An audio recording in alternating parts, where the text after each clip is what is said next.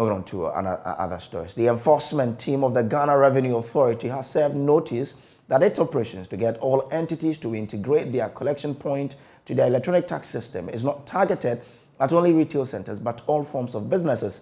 The move follows the action by the team to seal some selected shops belonging to the Palace Mall in Labone, Spintex Road, Atomic Junction and Tema in the Greater Accra region.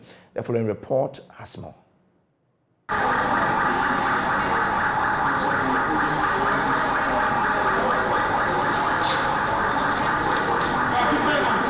The quest to get companies comply with the GRA electronic VAT system continues as the enforcement team sealed the premises of selected shops belonging to the Palace Mall in Labone, Spintex Road, Weja, and the Regal Chinese restaurant in Osu.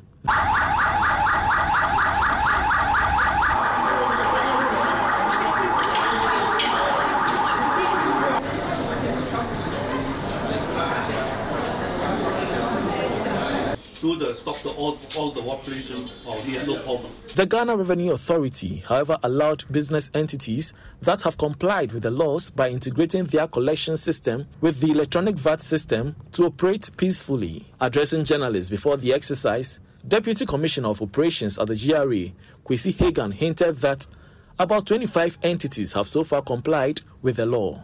We are imploring all of us to ensure that of the 50 taxpayers who have been hooked, are supposed to hook onto the system, all would have complied as at yesterday. So for those who have not been complying, the takeout is that please do so before we get there, because it is not our intention to come and close your place down. We want you to work for the taxes to be paid.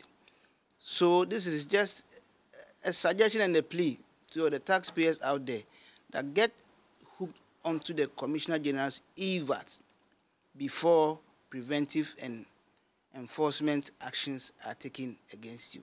We'll continue this exercise throughout the week until each and every taxpayer of the 50 assigned is hooked onto the system. We have engaged an initial 25. Yes. The Accra Central Enforcement Manager, Joseph Annan, who led the operations, warned the business entities not to tamper with the Commissioner's tape used to block the entrance of their companies, else face imprisonment. He explains. To ensure that these selected taxpayers comply with the law. Fortunately for us, the places we have been to, they all locked out their places before we got there. And that is good for us because we spent less time to get the places. We just applied the Commissioner's General's tip. And please, you tamper with that tape, it compounds your problems because it can lead to an imprisonment. So if I were you, I'll guide it jealously. Because when we come to your premises and it's been tampered with, you have questions to answer. So there are places that we have not applied our padlocks, but the Commissioner's tape is even much more weightier than applying the padlocks. The GRA revealed that series of engagements have been held for the selected shops before the October implementation date.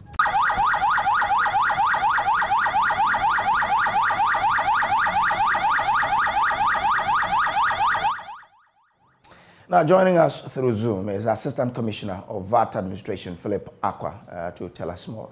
Philip, thank you so much for your time. Tell us more about this particular exercise. Philip, kindly unmute so we can understand what you're telling us. All right. Good morning to your viewers. Can you hear me clearly? Very, very. All right. So good morning to your viewers, and thanks for the opportunity to have a discussion with you on this subject this morning. Yeah, so I wanted you to tell us more about this particular exercise that you are undertaking. So this is an exercise that's known globally. It's called electronic invoicing system. So when you look at global tax administration, for the administration of VAT, this is a system that has been used to ensure compliance for VAT administration. For a longer time, we have administered VAT using the manual VAT administration regime. And conducting research, we realized that the electronic invoicing system is the way to go. So what we have done is the Commissioner General has implemented an electronic invoicing system that sits on the GRA server. And for all taxpayers that have been granted dispensation to issue their own invoicing systems, their own invoices, Commissioner General is now plugging into these various invoicing systems to ensure that all invoices that are issued are authenticated and validated by GRA. That's pretty much what we're doing with this system. And for all taxpayers that are on the manual VAT invoicing regime, we are giving them a free invoicing system. So basically, if you are, for example, a lawyer or an accountant who doesn't have an invoicing system to issue an invoice, Commissioner General is giving you a free invoicing system to use. It's free of charge to issue invoices. So these entities are the 50 you've been talking about. We know we've been told that 25 of them have been able to, hook onto the system. Is that 50 entities? Correct. Now, how long have these businesses been operating without E-VAT? So we started this project early this year. So March this year, we started engaging businesses that we earmarked for the first phase of the implementation. So this is a new system that GRA is implementing. And even though it's new to the country, for most taxpayers that are issuing their own, using their own system, to issue invoices, it is not new to them. What GRA is doing is that for all those taxpayers that have their own invoicing system, Commissioner General is plugging into those invoicing systems to ensure that in real time or near real time, those invoices that are issued or receipts that are issued, Commissioner General basically has a copy of those invoices so that before you even file, the Commissioner General knows how much taxes that you have to pay. So at the end of the exercise, what do you hope to achieve? So the objective is to ensure that we curtail the current abuse of the manual VAT invoicing regime. So we know that currently there are a lot of print houses in the country that actually print VAT invoices, and some taxpayers use these receipts or invoices, collect the taxes that are supposed to be paid to the government, and keep those taxes. So what we want to do is get rid of the abuse in the current VAT invoicing regime by ensuring that all the taxes that are due to the government are actually paid. So once you're doing that, what about the people who fall out of the 50, people who are given VAT booklet by GRA? What are you doing to ensure that they also don't keep money, so revenues that belong to the state? So there are two things. As I said before, we are implementing this solution for two streams of taxpayer groups. There are taxpayers who already have their invoicing system. So for those taxpayers, Commissioner General is basically plugging into their system.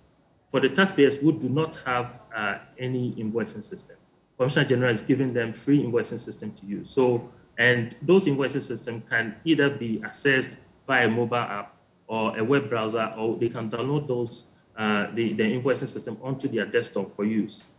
So those who are on the manual or issuing manual VAT invoicing system will be migrated to use this free invoicing system. And we're also implementing the solution in phases.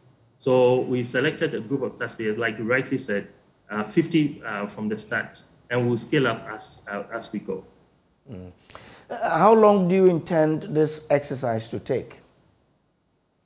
So we have, there are three phases of the implementation. First phase is what we're doing now. And by the end of Q1 2023, we hope to have brought on board 600 taxpayers.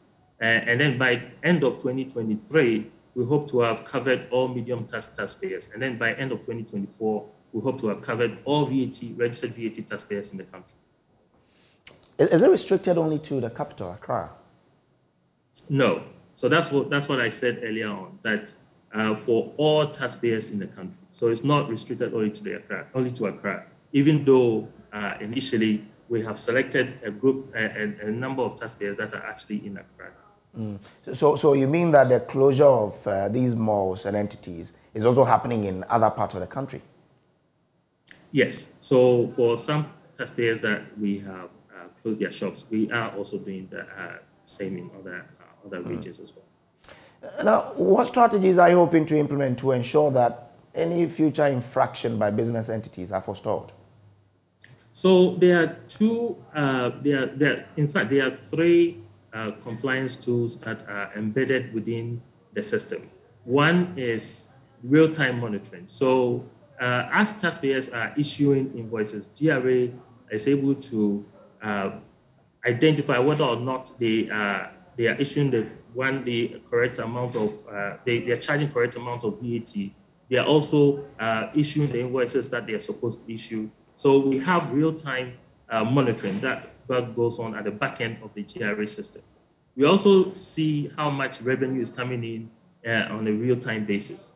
And then, so that's the second compliance tool that we have. And then the third compliance tool is we're also coming up with an app so that anyone can basically scan an invoice or a receipt and verify whether or not that invoice is GRA certified. And very soon we will announce that so that the general public will be able to use this whenever they purchase something from VAT registrars to verify whether those invoices are certified. The other day when you went to one entity, the person was accusing GRA of, the processes there aren't that fluid. And therefore, if you apply to get onto the VAT system, it takes much longer time. And that's why he was operating without the GRA certification. What are you doing in that regard to ensure that your processes are quite fluid, to ensure that people have the freedom to apply and get certification within the shortest possible time? So for each taxpayer that is about to be involved onto the system, we assign a relationship manager for each taxpayer. And we also have a technical person that works with each taxpayer to onboard them onto the system. So there's a constant engagement that takes place with each of the taxpayers that are being onboarded onto the system. So we make sure that no taxpayer is left out in as much as engagement and education is concerned. And we also have our support desks and that are ready to answer any questions that any taxpayer has on this issue. All right, thank you very much. That's Assistant Commissioner VAT or VAT Administration at GRA, Philip Akwa there.